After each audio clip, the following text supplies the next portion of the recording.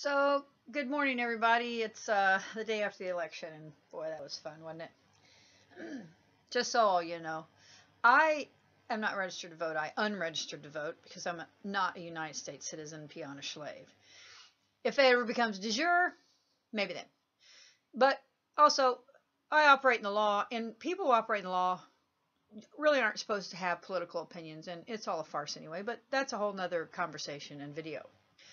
What I wanted to bring forth today is the concept of that the whore of Babylon has fallen. And I'm going to bring forth some documents that kind of prove what I'm talking about here and use some of the information that I've gathered over the years of doing research, just things that normally people wouldn't consider are connected, but in the greater picture they are. And the thing that I'm going to bring to the forefront, the first thing is, pardon me, some coffee, is the history of something that most people don't know about, which is the three sovereigns of China. Now, the three sovereigns of China, the Chinese empire, as in the three sovereigns supposedly gave birth to the five emperors that are now the China is now the derivation of that they came from these five emperors. Now, the story of the three sovereigns of China, and they're called emperors, and also they're also called Augusts. And you'll understand why Augustus Caesar called himself August as soon as I make these very quick connections, because it's not going to be a long video. The person who brought forth this story, the three sovereigns of China, it was brought forth in a book called the Shiji, S-H-I-J-I, two words. And it was brought forth by the author of it is Sima Qian, S-I-M-A-Q-I-A-N, I believe. He was born around 145 BC. He was the Chinese grand historian. It was second generation. His father was also one. His father was a little seditious, but the point being is he was even actually convicted of treason and made a eunuch rather than face death or buy it off, because he wanted to make sure he finished this book, where he brings forth what he believes is a true history of China, including its philosophical or what would be the mythology of the founding of the Chinese Empire. And it's a 130 chapter book on 20,000 slips of bamboo. So it's a pretty extensive book when you consider how many characters they can fit even on a little piece of bamboo. So let me explain the three sovereigns and who they are. According to this history of China, the world was created by the first sovereign, or the first August. His name was Fuxi, F-U-X-I, two words. He is a man-faced snake, and he had 12 heads. In some of his, he can be one-headed dude, but on the whole, he's supposed to be a 12-headed snake lizard deity, okay? He came and divided the heaven and the earth. So he's considered the sovereign of heaven and had dominion over that. He somehow birthed his sister. The question of, it's kind of like Hindu, you're not sure. They have family, they have people. So there's these gods or demigods. And then they birth people, and then they create more demigods. But in any case, the second sovereign, her name is Nuwa, and N-U-W-A, and she's considered the sovereign of the earth because she came down and supposedly created humanity from the earth. Sound familiar? Took the earth, made humans. She also is depicted, she is actually two depictions. She's an 11-headed beast that lived 18,000 years, but she's also depicted as a female serpent, a serpent with a female head. And if you look back in some of the religious texts and derivations, there's some belief that Nuwa and Fuxi are considered the true Adam and Eve, and I'll explain to you why. And then also that she is the depiction of the serpent in the Garden of Eden, because the serpent is a female-headed deity in all the old iconographies, a female-headed faced, a human-faced serpent. And when you look at pictures and depictions of Nuwa, which are not very many, she's a woman's head on a snake. And there's some stories related around her mythology about how she created the sky and yada yada. And it's very parallel to the story of Adam and Eve. And she supposedly rebuilt the heavens when all these men and demigods that are a little lower than them were running around in war and damaged the pillars of heaven, like war in heaven. So these are all metaphorical things that when you look at them are very similar to our religious tenets, okay? And then there's the last sovereign. So the first sovereign, Fuji, is this considered the sovereign, the August of heaven. The Nuwa is considered the sovereign, the August of the earth. And then the third one, his name is Shenong, Shening. Now, all of these have other names that they go by, much like much mythology. They may be of a heroic kind of construct in the Joseph Campbell sense, and that they may be representations of the same deities in various cultures with different names. But Shenong is only known as Shenong. He's also known as Renheng. I cannot pronounce these words, and I apologize for anyone that can and I'm butchering them. It's Renhuang. Now, he is considered the human sovereign, the sovereign of Tia, T-A-I, Tai, I guess. Now, this beast, again a beast, is a seven-headed beast, and he ruled the longest, 45,000 years. He is considered the sovereign of humans. The humans that Nuwa created, Shenong, is the emperor and he built a united Chinese dynasty, and supposedly is responsible for the 9 provinces of organization, and that he in his 45,000 years, or at least the dynasty he created, supposedly ruled China for 150 generations, 45,000 years. And again, the existing Chinese culture and its historic dynastic history is supposed to be created and founded by these 3 people, particularly Shenong.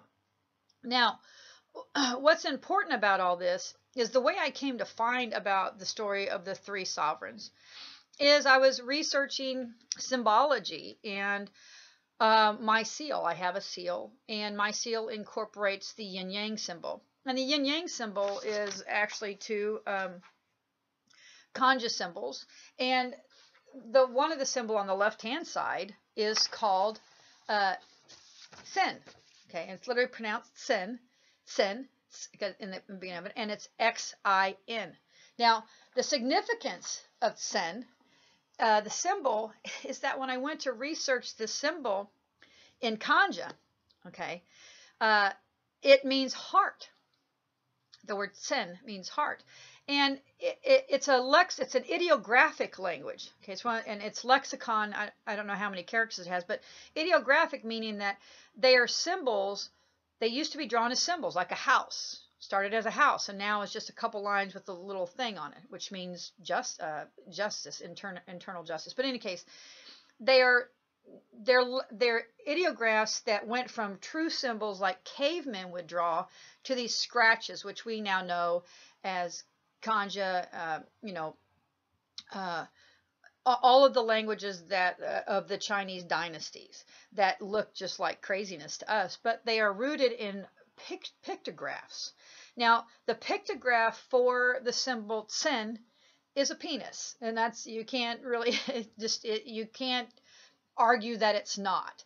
So in the Kanja sense, the word heart is symbolized by a penis, a pictograph of a penis, even sometimes with liquid coming out the head of the penis.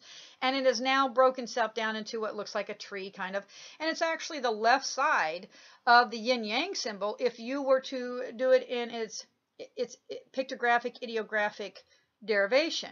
So the left side being heart, which is a penis. So in the ancient dynastic Chinese language, the penis was considered the heart. Now, how this brings us forward to where we are is the Romans and the Knights Templar went to these dynastic regions, and Romanja is actually Kanja Romanized.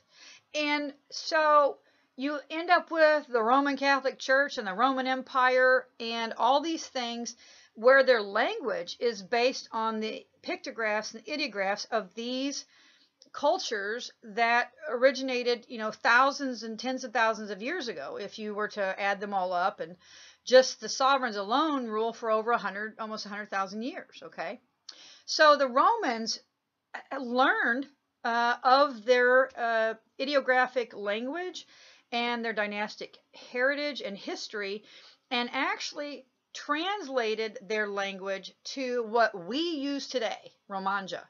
The letters that we use are derivations of Romanja. So Kanja derived Romanja when the Romans translated it so that they could actually take these writings and translate them for the Roman Empire.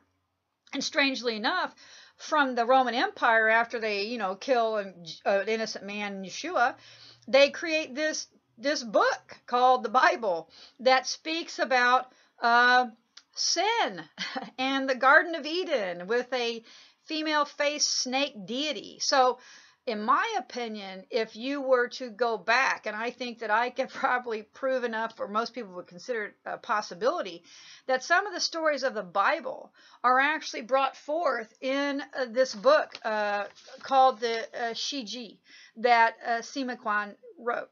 Qian, I wish I knew how to pronounce his name, but wrote in BC. 100 years, 30 years BC or 100 years BC. And that the Romans brought it forth, having learned about it, going to the Far East, and adapted it to their usage in some of the more questionable, well, not questionable, but where historically we just have, the story of the Garden of Eden and Adam and Eve. Well, there's not it's just there. And they haven't really brought forth any historical reference where these stories come from. It's just there. And so I believe that a lot of these stories and that Adam and Eve are rooted in these dynastic demigods. And I do believe, even just looking at the ideographs and stuff, that the concepts of sin being about the heart, and you talk about the Garden of Eden, where instead of Adam following the voice in the sky or in his head or wherever it was, he followed his heart, and he, instead of abandoning the woman that he loved, he left with her as she had been cast out from the serpent on the tree, Nuah, who was a bit jealous, and I think Nuah could even be Lilith even, but she was jealous of Eve. And so Adam followed his heart and stayed with the woman that he loved instead of following God in the sky, the authoritarian state. And in a Roman Empire sense, that would be a sin, if you understand. So sin is heart. So when you follow your heart, if you go in that lines, you're sinning. And that's completely the opposite of the true mystical body of Christ, where you're supposed to follow your heart. That's not the sin. The sin is when you don't follow your internal heart that God gave you. So it's also very interesting that if you look at the potential mystical or mythological history of maybe where some of these stories within our Bible came from, as they were brought from Kanja and all these old dynastic stories, that it also brings to light what I want to talk about when it comes to the Whore of Babylon, because I think that that's the important part. Now, as I've spoken about in one of my earlier videos, I talk about how the Bible and our foundations to our government and the instruments thereof are rooted in the Bible, in the tenets of the common law in the Bible. And I actually brought about the concept of the 24 crowned sovereigns that are discussed in Revelations, because in my opinion that's a grand jury. Okay, and that's where I believe that the founding fathers got the concept of grand jury. So the 24 elders and golden crowns are spoken about in a variety of passages, and I'm going to read those to you. I'm reading from not my family Bible. It's a Bible my mother got me. That's the oldest one we could find. It's the Holy Bible, and I believe it's from 1886. And yes, if you're a Mandela observer, the changes are in here too. It's amazing. In any case, so 4:4 is the first mention of the elders, and it says here, and round about the throne were 24 seats, and upon the seats I saw 24 elders sitting, clothed in white raiment, and they had on their heads crowns of gold. Now, as I've said in previous things, I do believe that our founding fathers got the concepts of the 24 of the grand jury from the Revelations aspect of it. It's very divine, it's very ordained, and it blows your mind if you're running around in my head, your mind would be blown, because this stuff just makes complete sense to me when you look at it in the greater construct. Now, 4:10 says this: the 24 elders fall down before him that sat on the throne and worship him that liveth forever and ever, and cast their crowns before the throne, saying, Thou art worthy, O Lord, to receive glory and honor and power, for thou hast created all things, and for thy pleasure they are and were created. So basically, in this section, they're talking about how the 24 elders surrender themselves to the God, the creator of all, not demigods. They serve the creator. And that is the purpose of the 24 grand juries. You're supposed to serve the law of God, the God, not these Elohims, the one true creator of all. He, she, father, mother, however you want to do it. Now the next place that they are mentioned is in 5:8, and that says, and when he had taken the book, because they talk about the book, the throne, the book written within, and the back's off the 7 seals, the book that has all the info in it, right? So, and when they had taken the book, the 4 beasts and 24 elders fell down before the Lamb, having every one of them harps and golden vials full of odors, which are the prayers of saints. So the Lamb hold the mystical body of Christ, if you think about it in that respect. And this is my interpretation and how I think it all fits into things. And I'm kind of running through this a little quickly because I want to get to the greater part of it. The next place where the elders are mentioned is in 11:16. And I guess I should go back. First off, chapter 4 in my book, mine has subheadings, is the vision of the throne. Chapter 5 is the book with 7 seals. Okay, so the 7 seals is the book that holds everything, and the elders bring it out, and they're using it. And then chapter 11 is the 2 witness of prophecy, and they speak. And I think I might read a portion of this, but let me read the section about them, which is 11:16. And the 24 elders which sat before God on their seats fell upon their faces and worshipped God. Again, they worship the true God. And I want to read you this section because it talks about the prophecy of Revelations, or what Revelations is supposed to be about, and the purpose of the 24 elders. So chapter 11, the 2 witnesses' prophecy.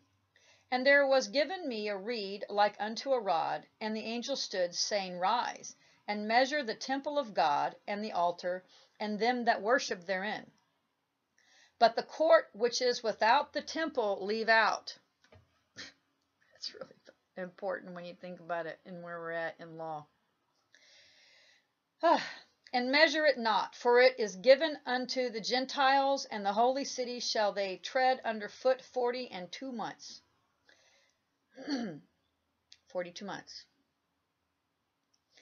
And it will give power unto my 2 witnesses, and they shall prophesy 1,260 days, clothed in sackcloth. There are 2 olive trees and the 2 candlesticks standing before the God of the earth. And if any man will hurt them, fire proceedeth out of their mouth, and devoureth their enemies. And if any man will hurt them, he must in this manner be killed. These have power to shut heaven, that it rain not in the days of their prophecy, and have power over waters, to turn them to blood, and to smite the earth with all plagues as often as they will. So these 2 witnesses could be the body of the people who come together witnessing. By witness of 2, remember, in the Bible. Brings fact. Okay? And when they shall have finished their testimony, again, he's supposed to leave out, okay, the temple of God,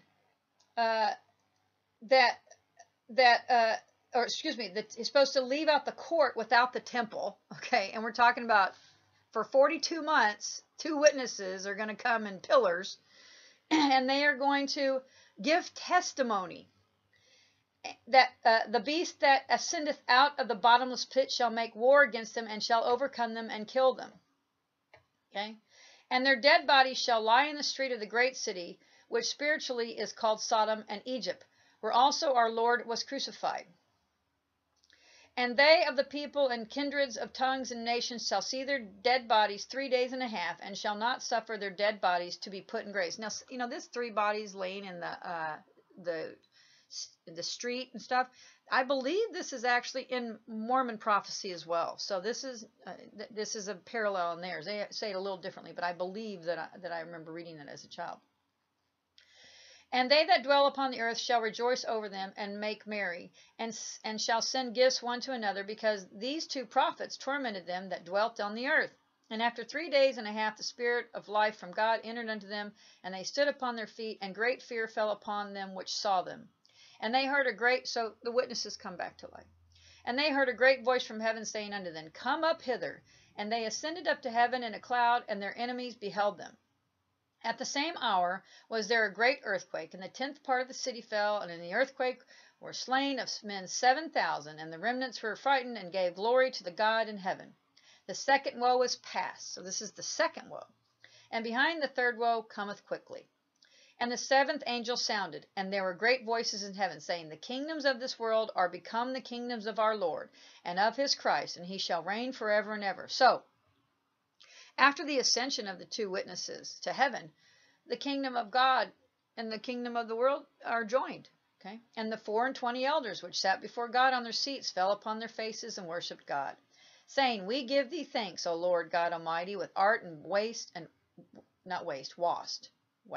W-A-S-T, and art to come, because thou hast taken to thee thy great power and hast reigned. And the nations were angry, and thy wrath is come, and the time of the dead, that they should be judged, and that thou shouldest give reward unto thy servants, the prophets, and to the saints, and them that fear thy name, small and great, and shouldest destroy them which destroy the earth. So he's bringing wrath, and he's going to come back and take care of all the people that are destroying the earth. That's a great thing in my opinion. And the temple of God was opened in heaven, and there was seen in his temple the ark of his testimony. And there were lightnings and voices and thunderings and earthquakes and great hail. So this talks about that the 24 elders serve the purpose in praising the God and as the witnesses come forth. Again, I believe that they're holding the book of the law and that they bring the witnesses. Now, the next time that it's mentioned, did I do 11:6? Yes, I think I did. Yep. Okay. Is in 19:4. And 19:4 is the marriage of the Lamb. 19:4.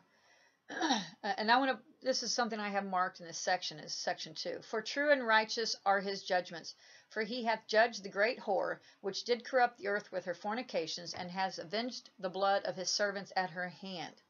Okay. So they are mentioned again in this section, talking about how God comes and judges them and sets aside the righteous and cleanses the earth of fornicators and those harming the earth. So 19:4.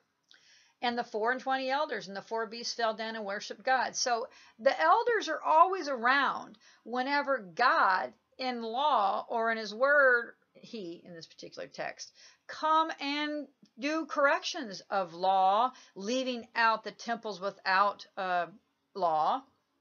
I mean, that's an amazing section right there, saying, the court without the temple.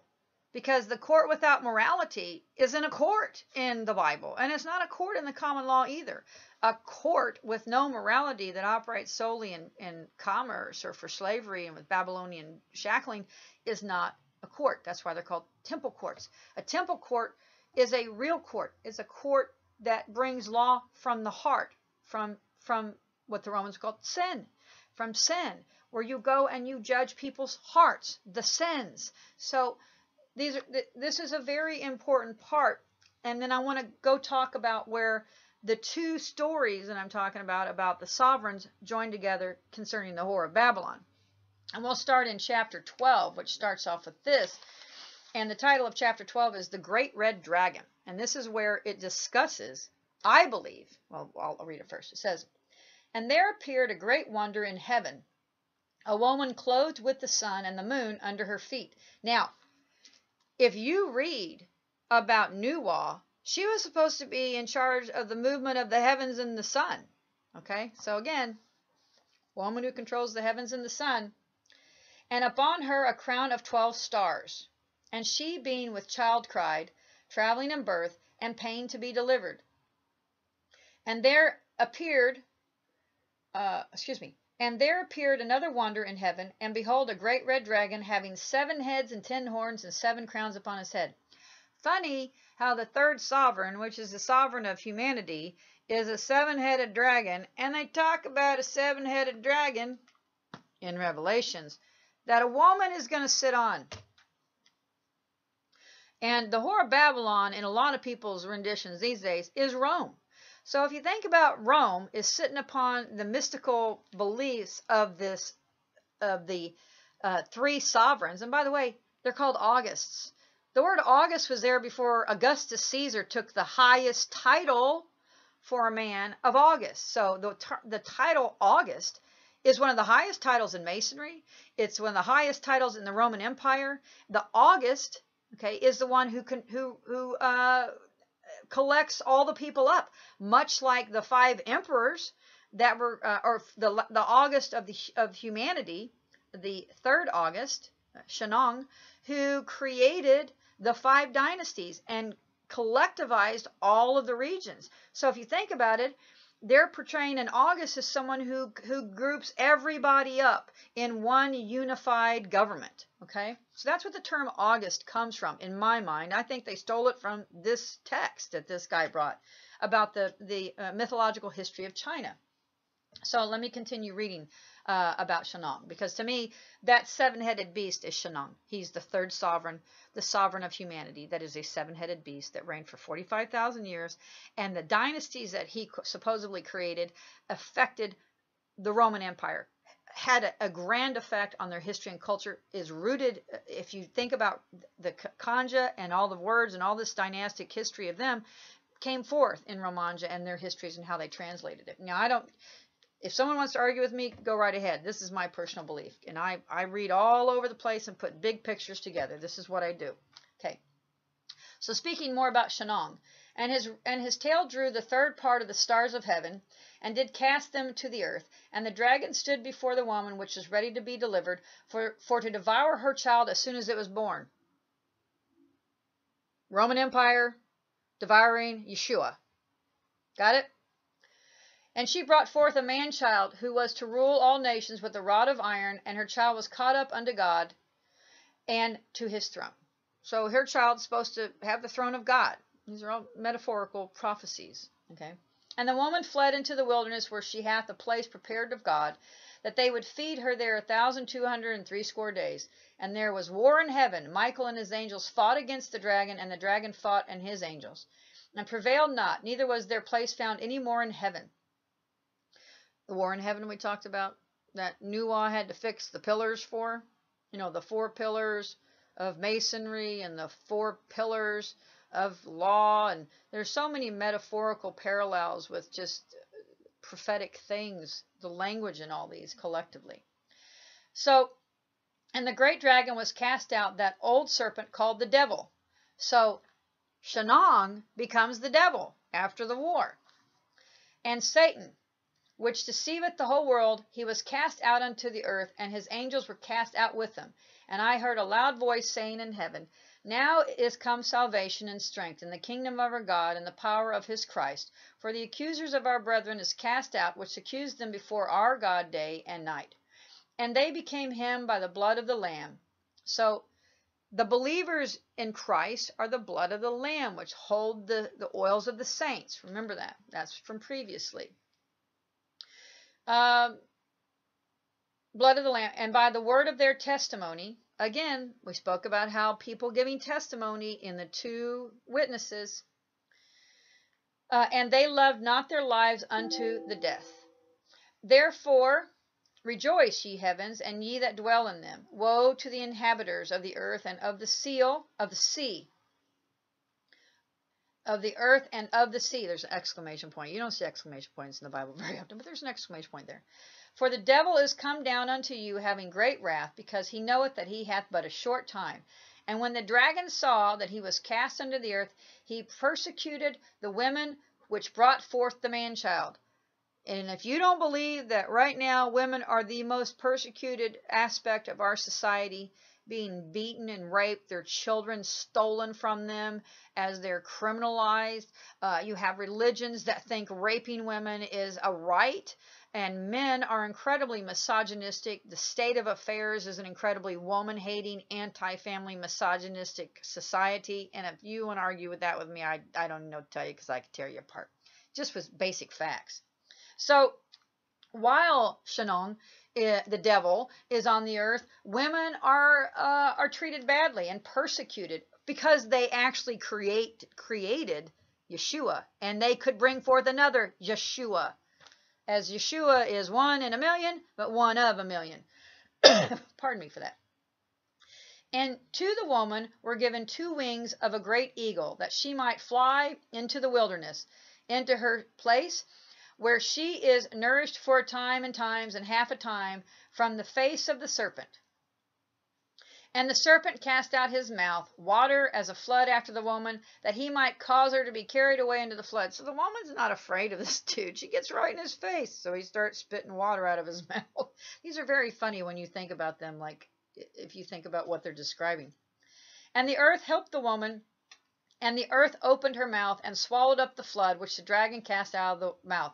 And the dragon was wroth with the woman, and went to make war with the remnants of her seed, which kept the commandments of God and have the testimony of Jesus Christ. Okay, so right there, you've got Shenong, who's a 7-headed deity, who is the potential originating mythological figure of the Roman polytheistic constructs that they've put forth in the Bible, and the story of Adam and Eve, and that stuff.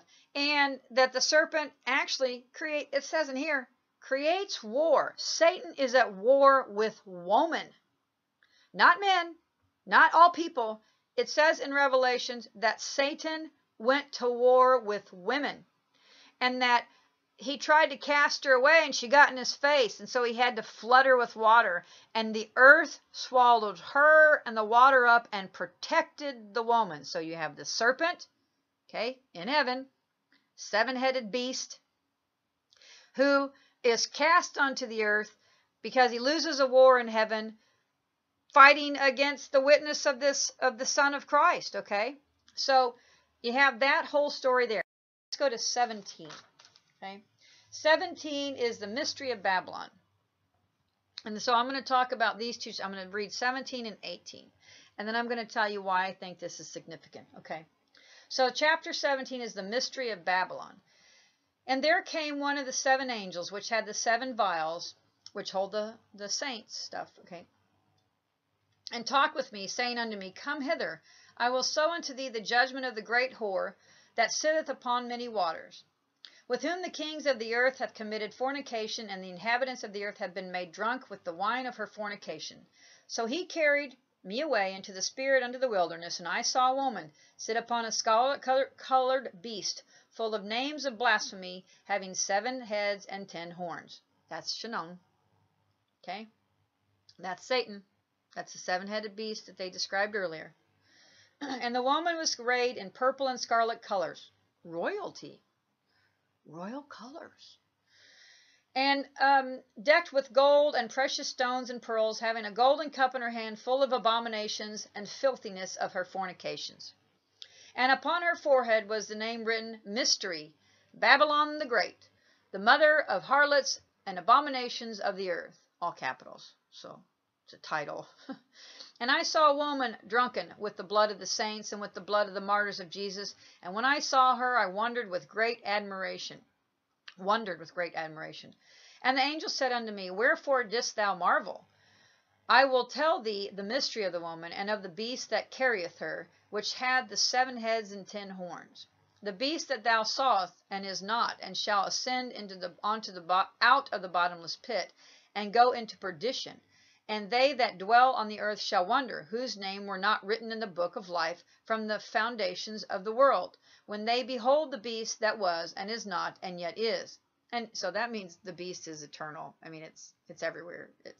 It was, is not, and yet is. So it's there, but it's not, but it is. And here is the mind which hath wisdom. The 7 heads are 7 mountains on which the woman sitteth, And there are 7 kings, 5 are fallen, and 1 is, and the other is not yet come. And when he cometh, he must continue a short space. And the beast that was, and is not, even he in the 8th, and in the 7th, and that goeth into perdition. And the 10 horns which thou sawest are 10 kings, which have received no kingdom as yet, but receive power as kings 1 hour with the beast. These have one mind, and shall give their power and strength unto the beast. These shall make war with the Lamb, the keepers of the oils of saints. And the Lamb shall overcome them, for he is Lord of lords and King of kings, and they that are with him are called the chosen and faithful, mystical body of Christ. And he saith unto me, the waters which thou sawest, where the whore sitteth, are peoples. So she's sitting in the sea. She's in sea. She's in water. She's ruling the waters. Anyway, so the waters which thou sawest, where the whore sitteth, are peoples and magnitudes and nations and tongues. So she's holding people, magnitudes, nations, and tongues in the sea. And the 10 horns which thou sawest upon the beast, these shall hate the whore, and shall make her desolate and naked, and shall eat her flesh, and burn her with fire. These are the 10 that haven't been given their kingdom. And God hath put in their hearts to fulfill his will, and to agree, and give their kingdom unto the beast, until the words of God shall be fulfilled.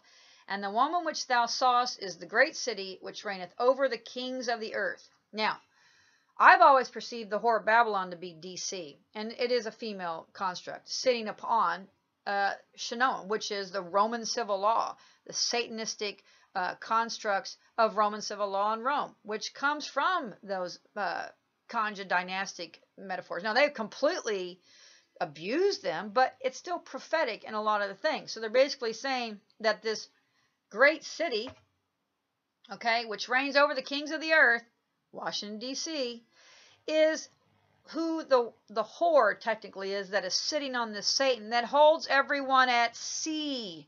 God, you can't make this stuff up, people. You can't make this stuff up. Chapter 18, Babylon's destruction. Now, and after these things I saw another angel come down from heaven, having great power, and the earth was lightened with his glory. And he cried mightily with a strong voice, saying, Babylon the great is fallen, and is become the habitation of devils, and the hold of every foul spirit, and a cage of every unclean and hateful bird. And so I say to all of you, I'm going to say it right now. Babylon the great is fallen, and is become the habitations of devils, and the hold of every foul spirit, and a cage of every unclean and hateful bird, I saith. For all nations have drunk of the wine of the wrath of her fornication, and the kings of the earth have committed fornication with her, and the merchants of the earth are waxed rich through the abundance of her delicacies. Mind you, we're talking about DC, who sits upon the serpent of Rome, in holding people in the sea. Gosh. And I heard another voice from heaven saying, Come out of her, my people, that ye be not partakers of her sin, and that ye be received not of her plagues. For her sins have reached unto heaven, and God hath remembered her iniquities. Iniquity. Inequity. Claims inequity. In admiralty law. At sea. For her sins have reached unto heaven. And God hath remembered her iniquities. Reward her even as she rewarded you, and double unto her double according to her works. Give her twice what she gave. In the cup which she hath filled, fill to her double. How much she hath glorified herself and lived deliciously, so much torment and sorrow give her. For she hath in her heart a queen. I sit a queen, and am no widow, and shall see no sorrow. Therefore, meaning, sits a woman with no penance for her deeds. Or at least a female deity, the queen of something. Therefore shall her plagues come in one day, death and mourning and famine, and she shall be utterly burned with fire. For strong is the Lord God who judgeth her, and the kings of the earth who have committed fornication and lived deliciously with her shall bewail her and lament for her when they shall see the smoke of her burning. So how many people watched all the people freaking out last night whenever Hillary, their presumptive little demonic little baby trafficking potential queen, didn't get elected? Oh, how did they lament? How did they lament? The bankers, everything. Rome's burning right now, guys. Rome's burning, I assure you.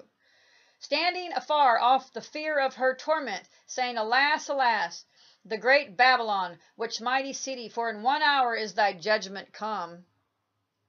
And the merchants of the earth shall weep and mourn over her, for no man buyeth their merchandise any more, because they're criminals, they're reprobates, they're evil. The merchandise of gold and silver and precious stones and of pearls and fine linen and purple and silk and scarlet and all thy wood and all manner vessels of ivory and all manner vessels of most precious wood and of brass, iron, and marble, and cinnamon and odors and ointments and frankincense and wine and oil and fine flour and wheat and beasts and sheep and horses and chariots and slaves and souls of men. That's a lot of stuff. Holds all the silver, all the gold, all the wood, the souls of men, the chariots, slaves, the beast, everybody is what this Babylon holds. At the sea, in the great city, DC, ruled by Roman civil law, from Rome. And the fruits of thy soul lusted after are departed from thee, and all things which are dainty and goodly are departed from thee, and thou shalt find them no more at all. The merchants of these things which were made rich by them shall stand afar off for the fear of her torment, weeping and wailing. I hear that Hillary was crying last night. Poor baby. Psst. And saying, Alas, alas, that great city that was clothed in fine linen and purple and scarlet, thinking themselves royal, are kings.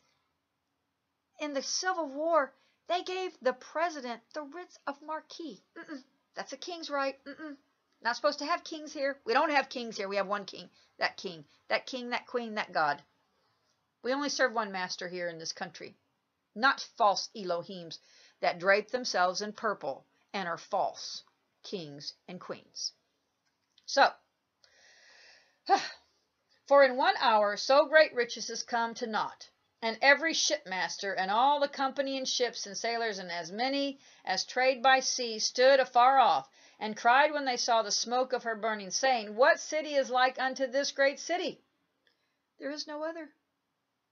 And they cast dust on their heads, and cried, weeping and wailing, saying, Alas, alas, the great city wherein were made rich all that had ships in the sea by reason of her costliness. For in 1 hour is she made desolate. They're even talking about the people who serve these people are the keepers of the ships at sea. Seriously, people? Keeping people and vessels at sea? Now, I don't know if you all know this about Roman history, but there was a sect of Pharisees, or Jews, quote unquote, called the Sanhedrin. You know what the Sanhedrin did? They were the people who shipped slaves for the Romans on ships. They were like the first Roman maritime lender, probably. In any case, she ships at sea, holding all the people, holding all the wealth, all the slaves at sea, where this great city's whore operates and sits. And they cast rejoice over her, thou heaven, and ye holy apostles and prophets, for God hath avenged you on her. Brought our vengeance upon her. And a mighty angel took up a stone like a great millstone, and cast it into the sea, saying, Thus with violence shall the great city Babylon be thrown down, and shall be found no more at all. And the voice of harpers and musicians and of pipers and trumpeters shall be heard no more at all in thee, and no craftsman of whatsoever craft he be shall be found any more in thee, and the sound of millstones shall be heard no more at all in thee, and the light of the candle shall shine no more at all in thee, and the voice of the bridegroom and the bride shall be heard no more at all in thee, for thy merchants were the great men of the earth, for by thy sorcery were all nations deceived. And in her found the blood of prophets and saints and all that were slain upon the earth. Okay, now, to me, that is describing the constructs that we find ourselves in at law, admiralty law, Clearly, I've tried to annotate it as I've read this. And it's basically saying that they have that the merchants deceived the great men with sorcery, and all the nations were deceived with sorcery. Magi's, magistrates, men who profess to be the keepers of temple courts, the Pharisees, who stole our temple courts, but they're not courts because they don't have a grant of law. So the courts without a temple. And they derived their power from Roman civil law in a coup from Rome. And they sit in D.C. and up until yesterday, they're pronounced beneficiary who was going to be their servant to continue this merchandising of men was Miss Hillary Clinton. And so I personally believe that what we have just seen is the fall of Babylon in the precepts of Revelations. And that I believe that it fits everything because it talks about the resurrection of the flesh. And you know that I go around telling all of you about that when they deem you lost at sea. You're dead at sea. You're dead to them. You're dead in their sea water law construct. Kept at sea, all the slaves, all the constructs, all the property, all the lands at sea, held by the whore of Babylon. And sitting upon Shenong. Okay, and if you're Chinese and you're offended by my comparing Satan to Shenong, hey, the Romans kind of used you, so I get mad at them. So they're sitting on Shenong, who's Satan, the founder of the sovereign of men, who brought forth all of this dynastic control of the controlled earth. That was his goal. That's what he did in the Chinese Empire. This mystical seven-headed beast. That's described in Revelations that brought all the men together, and that's why he's considered the sovereign of men. Now, of man. Now, I don't know if in the translation they mean just men, and that's why it's anti-woman. I'm not sure. But regardless of the fact, when you say I'm not dead beyond the sea, I'm a spirit, and I hold my vessel, and I am the keeper, the captain of the vessel of my soul, you are effectively resurrecting yourself from the dead. Even in law, you're resurrecting yourself in the dead. And so people have started the resurrection. The resurrection is upon us. It is happening right now with everybody who understands the concept of maritime admiralty, prize law, and how they consider us vacant vessels and all these other things. When you say I'm not a vacant vessel and I own the vessel of my soul, you have resurrected flesh. And all you need to do in a spiritual sense, because we are in a spiritual war, is say, as God is my witness, I am resurrected in the flesh. I am the master. I keep my spirit. I am the master of self. I am the master of this vessel of flesh. I am not trapped in the flesh. I am of spirit in the flesh. And I am free-willed by God to sojourn the land in my regal retinue with the nomenon I have to affect moral law and commerce. And not the kind of moral law people are using in orthodoxy, this crazy orthodox stuff, these extremes. Orthodoxy is just state wrapped in spirituality and religion. Orthodox Muslims, that's statism, that's fascism. Orthodox Christianity, I'm sorry, that's statism, that's fascism. I think I can prove historically how the Roman Empire and the Roman Catholic Church has been oppressing and committing war and treason and all this stuff against people for thousands of years, even before they killed Yeshua, okay? That's what he was bringing to light. So the resurrection is upon us. It has been happening the last couple of years. And we just killed the whore of Babylon, okay? We just put the whore of Babylon down with this election, this selection, however it went. I don't care how it went. I don't know how it went, why it went, but I do know one thing.